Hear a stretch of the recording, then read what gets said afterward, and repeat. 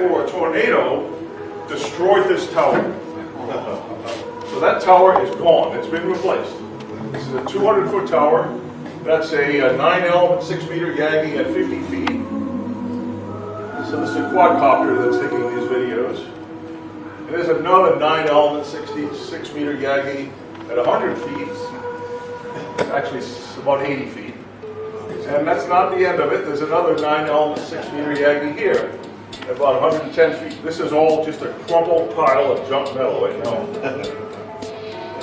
So this is my favorite 6-meter antenna, but let me emphasize, you do not need anything like this in order to really enjoy the band. My neighbor W3UR has a 7-element Yagi, which is about 28 feet long, I guess, and it works every bit as well as this. But I like experimenting with antennas, and that's why I have one that's unusually large. Don't worry about that. You don't need it. So for anyone interested in antennas, you really must own the ARRL Antenna Handbook. And the ARRL has been putting a big effort into updating its publications in a significant way in recent years. So a new version of the antenna book, I think, is due to come out in a year or two, being actively worked on now. So this is something, if you don't have on your bookshelf, you should. And if you've got an old version on your shelf, it's worthwhile investing in a new one. Give yourself a gift. So this is the most important slide in the entire presentation. A lot of us are active on HF and we think we know a lot about propagation, but let me tell you right here that everything you know about propagation based on your knowledge and experience on HF is totally unrelated to what we experience on 6 meters. And I'll explain why that's true, but there's no relationship. And there's little relationship between sporadic-E on the HF bands, when we experience that on 10 and 12 and 15 meters. There's little relationship between that and 6 meters also. So this presentation focuses exclusively on Northern Hemisphere mid-latitude sporadic-E. There are other forms of sporadic-E. There's auroral sporadic-E. There's equatorial sporadic-E. We're not going to talk about those. I've only got a short period of time.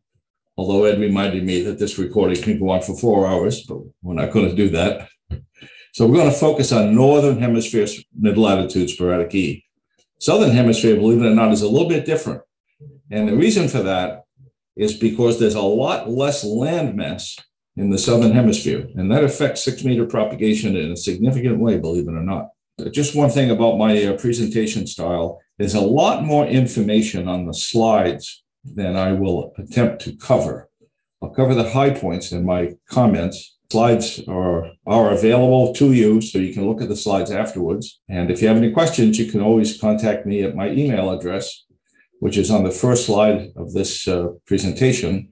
And it's never changed. So it's been on QRZ.com for many, many years, and you can contact me that way, and I'll be happy to address any questions that might come up after today.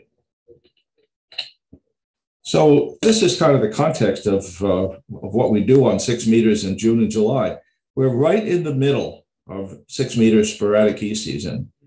And my primary interest on 6 meters is long distance propagation, transatlantic, transpacific.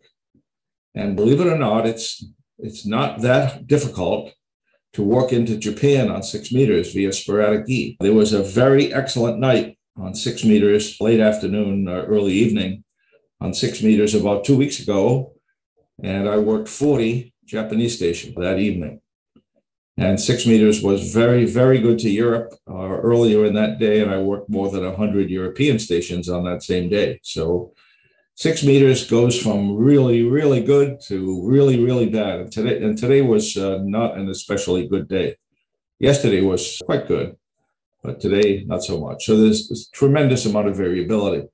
So what's going on here? You know, you talk to most hams about 6 meters and they think, oh yeah, you work the local guys, and then in June and July, you get to work the guys in Florida and maybe Cuba. And, you know, what's so exciting about that? Well, it's a lot more than that. Well, the sporadic-E propagation not only reflects from a single individual sporadic-E patch, I'll describe what the term patch means in a moment, but it also reflects off multiples so that the signal can propagate to distances of 6,000 to 7,000 miles and more. I mentioned I worked 40 Japanese stations about 2 weeks ago. I also worked a station in Kazakhstan about 200 miles from the Chinese border. It's called Magic Band for a reason. Incredible things happen when you least expect it. What goes on here, most of us, when we get on 6 meters for the first time, we hear these stations in Florida and maybe Cuba. But what happens to our signals if they don't reflect all the way to the ground? Well, of course, with a little bit higher angle, they just miss the ground and propagate beyond the Earth. And you might think, well, that probably causes them to propagate out into space. If our signals propagate at an even higher angle, they may very well propagate into outer space. But there's also a very good chance in June and July that they will, in fact, reflect to another sporadic-E patch looking like this. So I remember when I first got on 6 meters many, many years ago, got used to working stations in Florida and Georgia, and then noticed a few days when the band would open to California.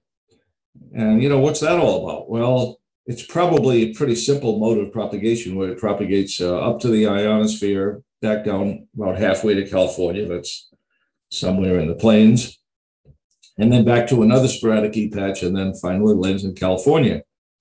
And, you think, well, that's great, but what about something more interesting than working California? Well, there's so much 6 meter activity now, more 6 meter activity than there ever has been because of the popularity of the FT8 mode, that we're discovering propagation that we never knew about before, just because the activity level is so incredibly great. So let me just describe these sporadic-E patches just for a moment. On 6 meters, we are operating very close to the MUF, the maximum usable frequency of sporadic-E. There are maybe 1 or 2 occasions a year where the MUF goes high enough so you can operate sporadic-E on 2 meters, but those are very rare. But on 6 meters, sporadic-E propagation occurs essentially every day in June and July. That doesn't mean we can communicate over very long distances every day, but there's some sort of sporadic-E there every day, and it's not unusual for us to be able to work very long distances. And these sporadic-E patches are really not like clouds because their thickness is not very great compared to their width and length. So a typical sporadic-E ionized patch is about 500 kilometers in east-west length. So that's about 300 miles more or less, but usually much less. And they're about 50 kilometers north-south width, but usually much less. So that's something like 10 or 20 miles. So very common for someone up around New York City to be working contacts via sporadic-E, and then another station down in Philadelphia can't hear any of it because these patches are small, very small compared to what we're used to on HF. Now on HF, we're used to finding the band open, DX signals on the band, and we can hear people all over the United States working this propagation, but sporadic-E is very limited geographic extent. So this is the kind of propagation I enjoy working. Most of my operating on 6 meters tries to focus on working transatlantic into Europe or further beyond to, let's say, Israel or into the Persian Gulf, maybe occasionally as far as Kazakhstan if things are just right. That's about 6,500 miles. Or Trans-Pacific. And we had a very, very exceptional Trans-Pacific opening about 10 or 12 days ago. And on that day, I worked a station in China. I also worked a station in 2 stations in Korea. And my neighbor, W3UR, worked a station in Taiwan. This is just the kind of magic that happens on 6. And it's caused by very intense sporadic-E generation of these patches. And there are some days when there are many, many of these irregularly shaped sporadic-E patches, and there are some days when there are very few.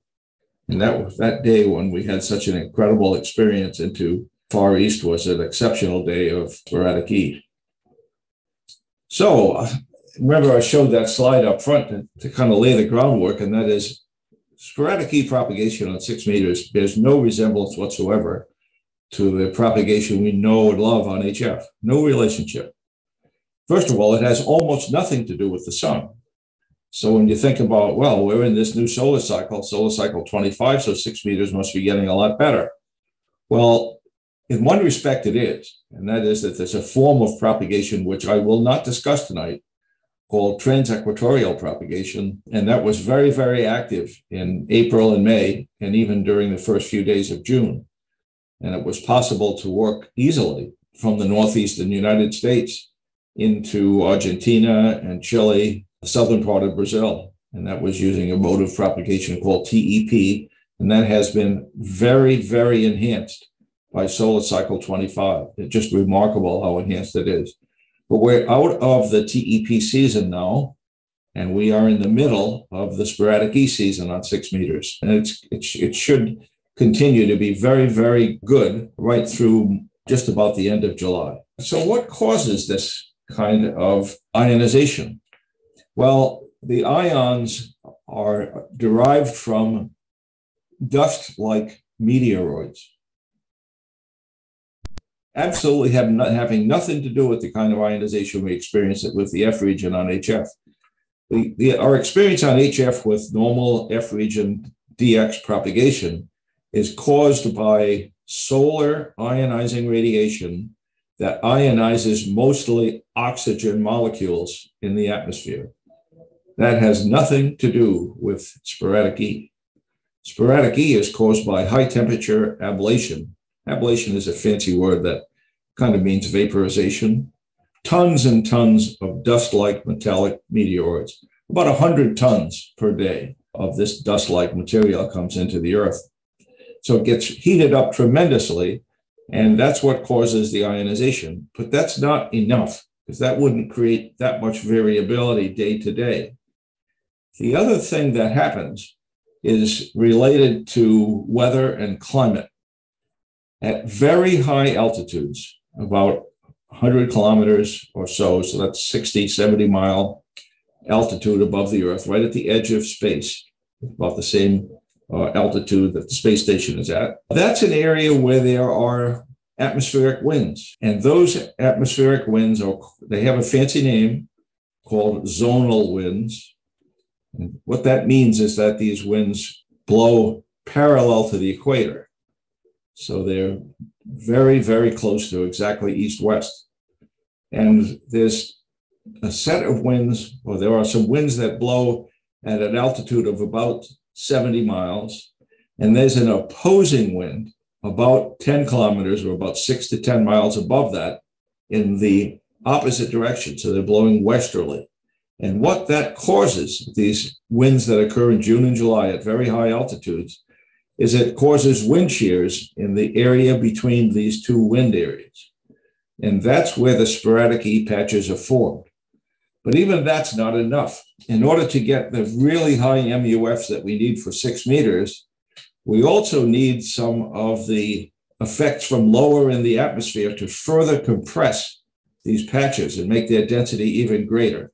And some of the kinds of things that happen in the atmosphere that cause these patches to get denser and denser and allow us to work 6 meter DX include things like tidal winds, actually caused by the moon, causes the tides, just like it does in the ocean. Also, planetary waves, which are related to the continents, and gravity waves, and a whole bunch of other things. So some people even think lightning storms and other things are related to causing these disturbances in the atmosphere, which then cause these sporadic-E patches to get more and more and more dense, which is what we really want to see happen on 6 meters.